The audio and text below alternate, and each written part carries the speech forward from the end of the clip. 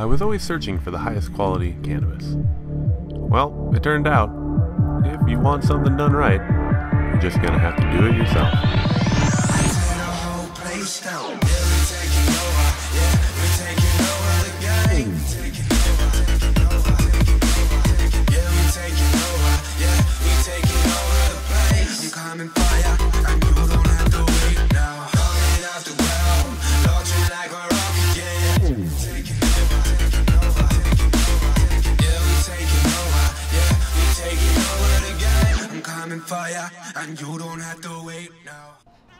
Welcome back to VaderVision. We have returned, or I have. We did some maintenance. It's been like 3 or 4 weeks, so we're just gonna play some Back to the Future uploads for the next few days of just playing catch up until we are live back in the garden. Starting off, I'm gonna move this 6 bulb that works with 2 bulbs over the workstation. I have an extra T5 that Ninja hooked me up with. Thank you, buddy. We're gonna put this up for the moms. Directions, who needs those? Take out the foam inserts and we're good to go. Not too difficult. Gonna measure it out. It is a little wider than the other light, so you gotta shift one of these over, get enough room in the tray, connect her on up to some power, fire her on up. Works like a charm. All right, got a 1 3/8 bit for the bulk headings. I also grabbed a res here from the hardware store, just keeping it a little cheaper. Got all our parts set out. Gonna clean everything up as I go along. I'm also gonna put some holes in the top of the res. And same thing, clean it up as we go. Everything fits nicely. I am going to cut out a slightly larger hole so I can access the nutrient water res. A little more room to work. Rah, feed me. Okay, install our fittings. Cut our hoses to the appropriate length. And we're all set. Now we got the light in, we got the res and tray all set up. I'm gonna spread the moms on out. Give them a little bit more room. In here, I did top off the reservoirs. This is our last week of nutrients for that side. This side, I went ahead, these ones blew up really big, so I'm just gonna start pulling them over with the yo-yos, just to give them a little bit of space in there so they don't bleach out directly under the bulb. On the OG tray, I am going to pinch and pull all of these down and kind of tie them down a little bit more. Houdini, we're looking really good. We did have a bud porn of this already, so you've seen them a little bit farther along, but here, they were looking great. Coming right along, about 6.5 weeks. Once I got all the water set, put our hose away, check the mom res, top that off. A little light on the nutrients, so I'm just gonna add a little bit more of our A and B, Canazyme, and our Rhizotonic. Spread these girls on out. Got our key lime and our cookies. Went ahead and put the Obi-Wan male and our special project over there in the back. I did not put a brace in, so I had to put a temporary brace in, just showing you guys that. Took some clones of all of the Jawa, the Malibu, and our keeper cut.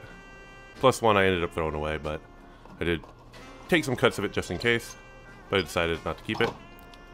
Taking cuts of the key lime. These are gonna go into Gator's room. I needed clones for that room, so I'm taking those for that. So 1 key lime, and we'll also do a whole tray of cookies. Now, some of these rooters were a little drier, so I do soak all of the rooters. I do see that question often. So it is a good idea to soak the rooters. Try and keep the water off the plants as much, and let the rooters adjust the environment in the humidity dome. So you can soak the rooters up a little bit, especially in the beginning. Set all the Girl Scout cookies on in the cuts. Grab a label. And there we go. Now, along the way, during the week, I always come through, grab some of the cryptic leaves that are starting to go, the ones that are gonna fall off naturally. I don't want them dropping in the tray, and I just wanna kind of beautify them up. If there are some yellow leaves, I don't get too forceful and rip them all out. Everything's looking good, just a little bit of maintenance. Just kind of going around the garden, doing little bits of maintenance. Keeping up on it, keeping everything fresh, nice and tidy. I did need to raise the light all the way up for the Empire. They stretched up pretty big on these phenos here. We let them stretch up a little bit more. Now I am going to do a little maintenance to the Empire cuttings that we are holding to see which one, if any, we want to keep. So I'm just going to kind of top them, keep them from growing up too much. Now these Obi ones over here that were some keeper cuts, they were a little root bound. They look like they have a bit of a CalMag deficiency. I will add a little CalMag in if I need to, but everything else is looking good. So I'm going with, it was just a little root bound inside those cups because I've been holding them there, waiting to see which ones I wanted to keep, if any.